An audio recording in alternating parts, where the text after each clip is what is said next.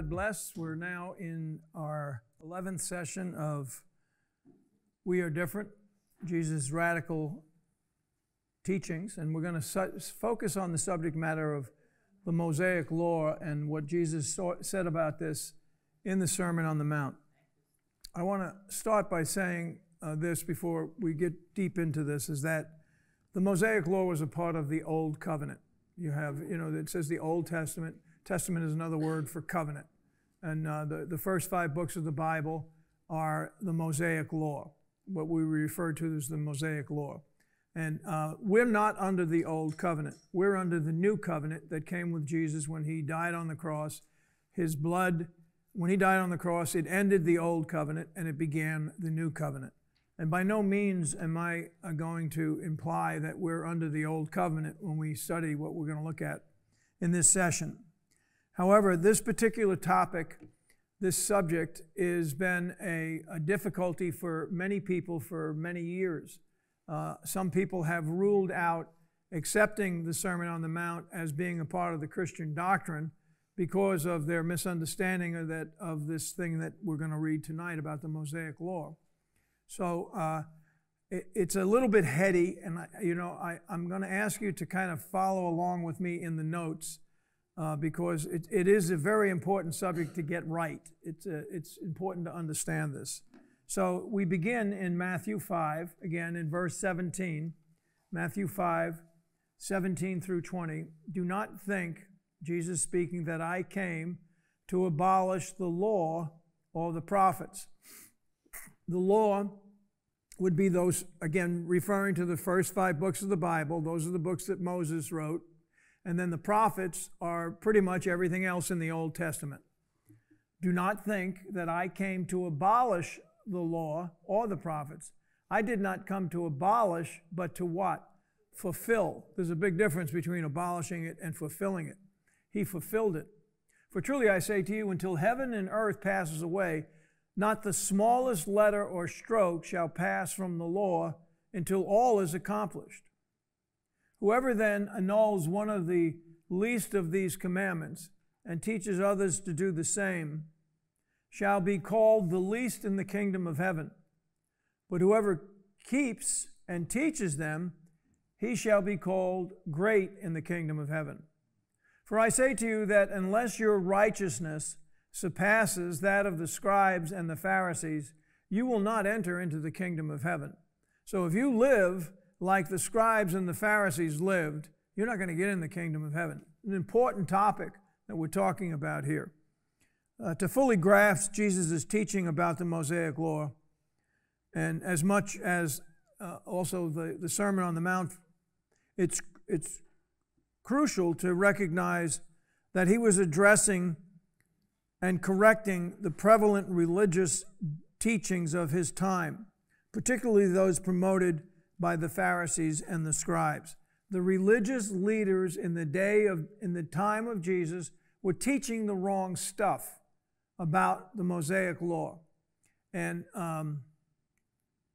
so a lot of what he's going to say in this section that we're looking at, and the remainder of the teaching, is rectifying the wrong interpretation that the religious leaders were giving in that time. If Jesus was here today, he would do the same thing, I would assume, and there would be a lot of direction, not so much towards the people that attend church as it would be towards the ministers that are teaching the people, to the people that are standing in the pulpits that are teaching people the wrong doctrine about Jesus and about God. So many Christian beliefs today have steered very far away from what Jesus taught.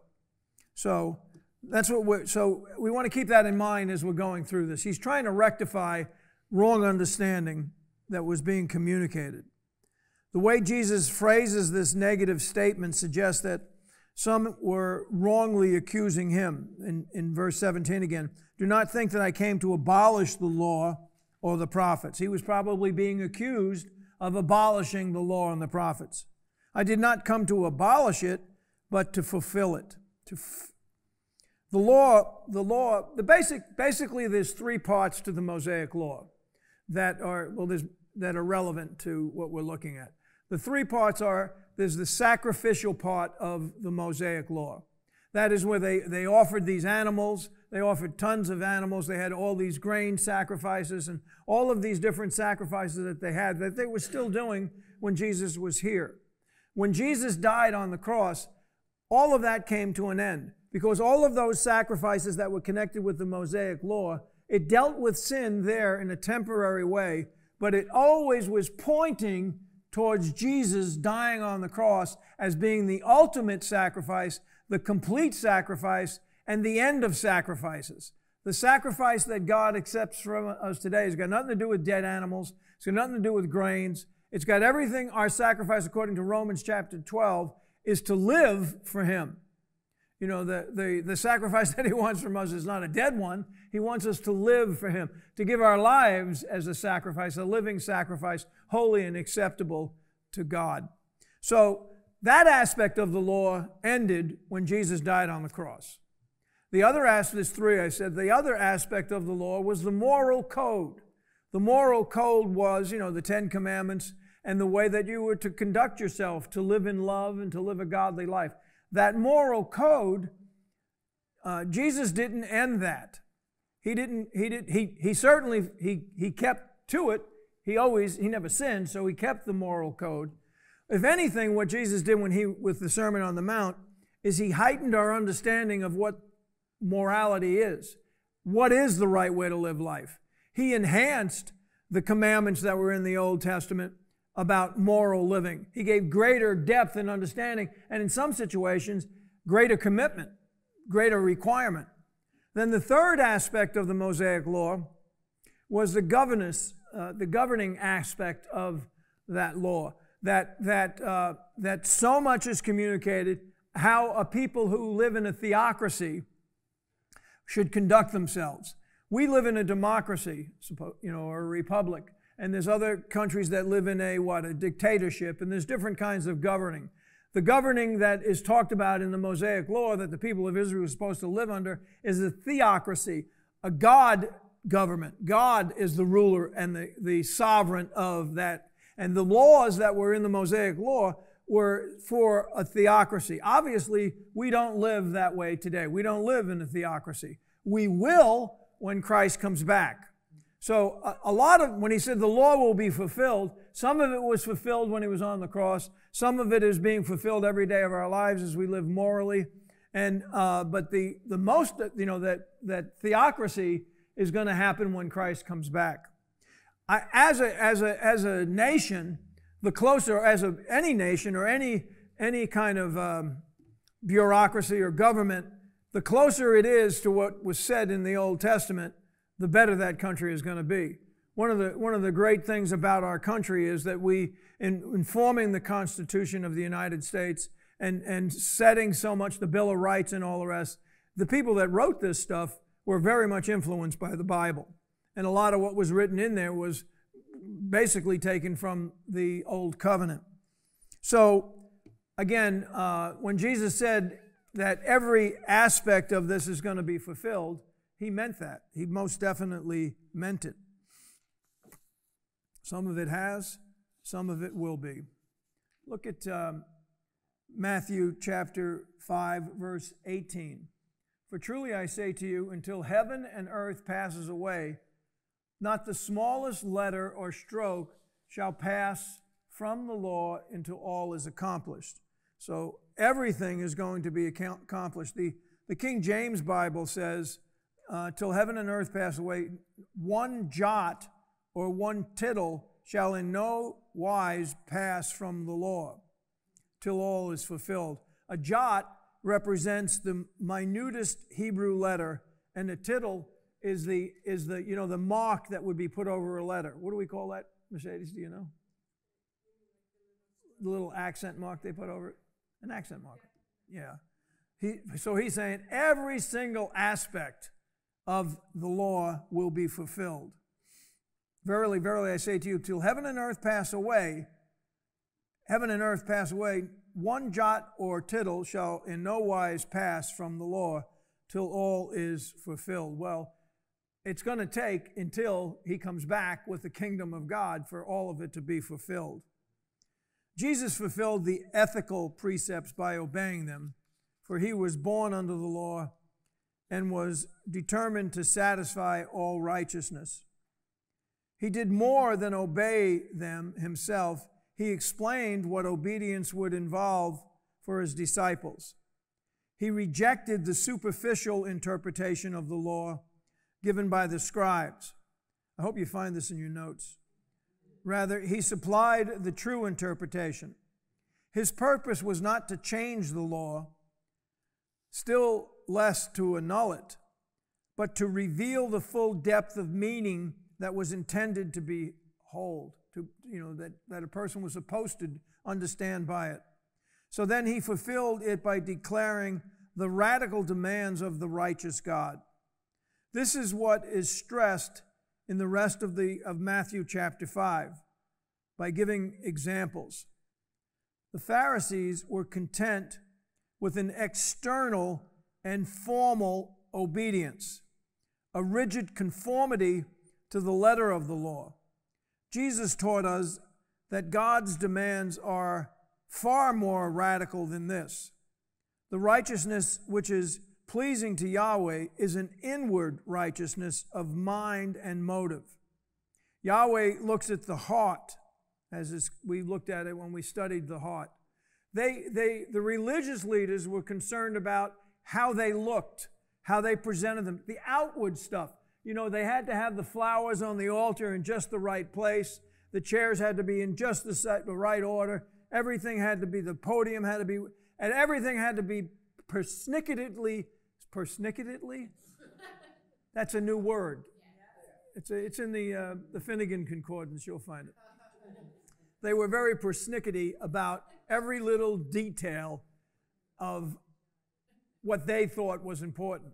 What Jesus was concerned about was the heart and living according to the heart. Look at these verses up here in Jeremiah. This is, again, a very important part of understanding this. In Jeremiah 31:33, there's prophecy, God bless, there's prophecy about what would happen after Christ descended into heaven. He waited 10 days and then he sent forth the Holy Spirit. This is prophecy about that time and about when Israel in the end will come to receive the same. Jeremiah 31:33 says, But this is the covenant which I will make with the house of Israel after those days, declares Yahweh. I will put my law within them and on their heart. I will put my law in them and on their heart, their innermost being. I will write it. And I will be their God, and they shall be my people. How's he going to do that? How did he do that? Ezekiel 36:27 tells us, I will put my spirit within you and cause you to walk in my statutes, and you will be careful to observe my ordinances. The Spirit of God that was given to us, turn to Romans chapter 8. The Spirit of God that is given to us enables us to fulfill the law in our lives. It enables us, it put the law in our hearts, and it enables us to walk by those statutes and to live in observance of his ordinances. Romans 8 sort of explains this. Now you got to put your thinking cap on here. Therefore, 8:1, therefore, there is now no condemnation for those who are in Christ Jesus.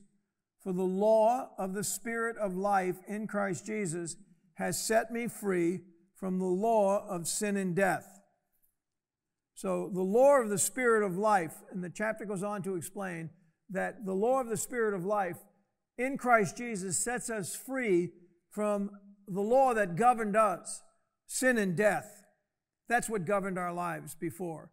You could say, because they use the word law a couple of times, it gets a little confusing. That the rules of the Spirit of life in Christ Jesus has set me free from the rules of sin and death. Sin and death ruled my life before. Now, the Spirit of Christ rules my life. For what the law, now you see that word law is in capital letters? Verse 3, for what the law could not do, Is yours in capital letters? Yours isn't, Donna? Well, it should be. It's referring to the Mosaic Law. For what the Mosaic Law could not do, weak as it was through the flesh, God did, sending his own Son in the likeness of sinful flesh, and as an offering for sin, he condemned sin in the flesh. Verse 4, so that the requirements of the law, the requirements of the Mosaic Law, might be fulfilled in us, who do not walk according to the flesh, but according to the Spirit. When we walk according to the Spirit, we are fulfilling the requirements of the Mosaic Law.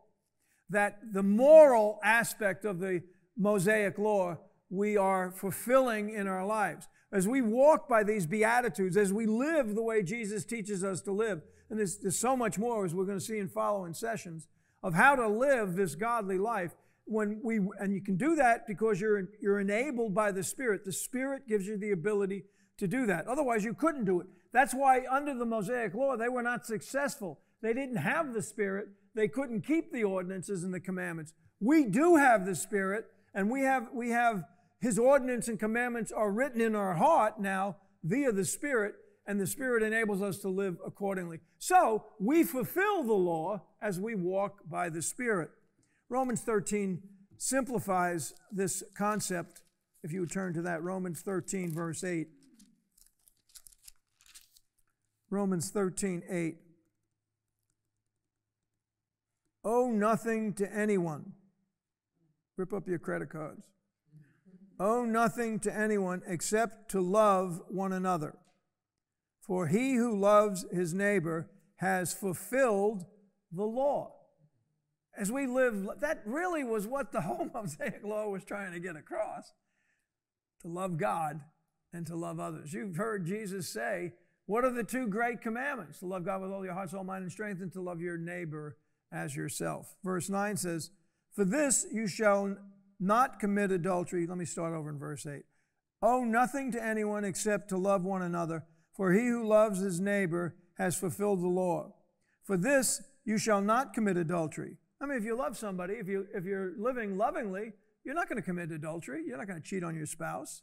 You shall not murder. I mean, if you're walking in love, you're not going to be murdering people. You shall not steal. You shall not covet. If there is any other commandment, it is summed up in this: you shall love your neighbor as yourself. Love does no wrong to his neighbor, therefore love is the fulfillment of the law. See what Jesus was saying? Not one jot or tittle is not going to be fulfilled. When we walk in love, we're not going to steal, we're not going to cheat, we're not going to commit murder, we're not going to commit adultery, we're not going to beat people up.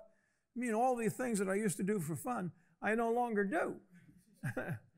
Because they really weren't much fun, so they're all sinful. So again, it's as we walk by the Spirit and we live lovingly, we're fulfilling the law.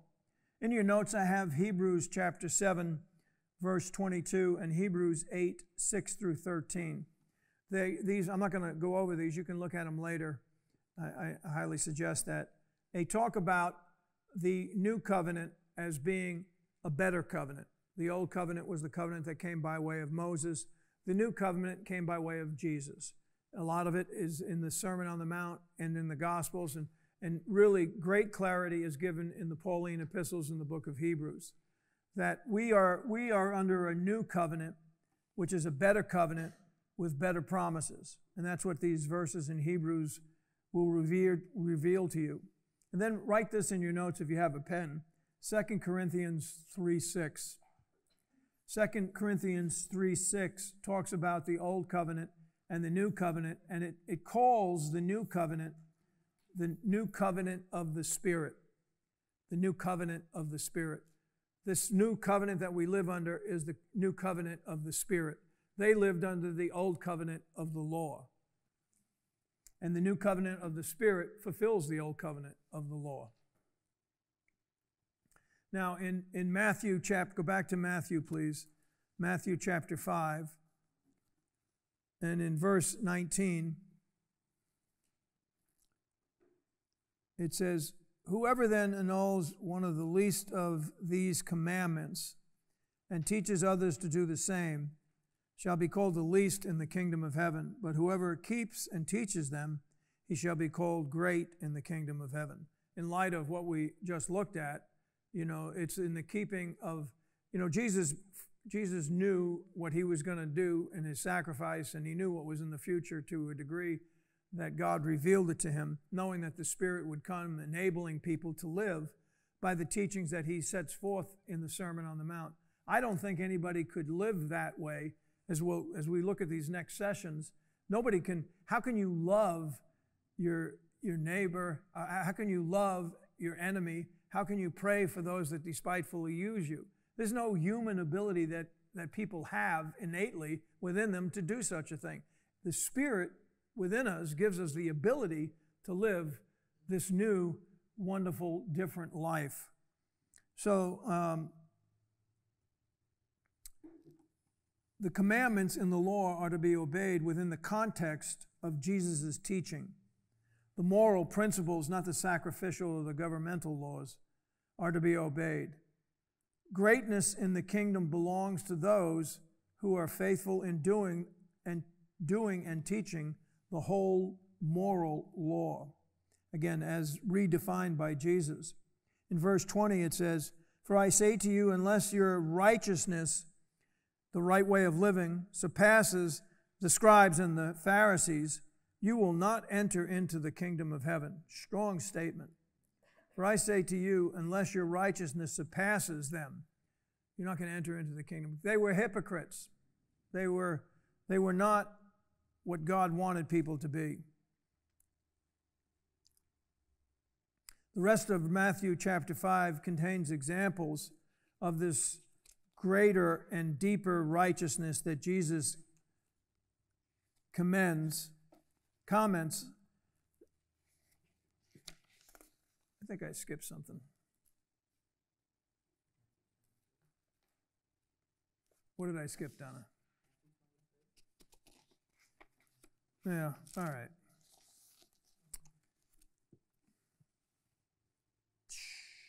Matthew 23.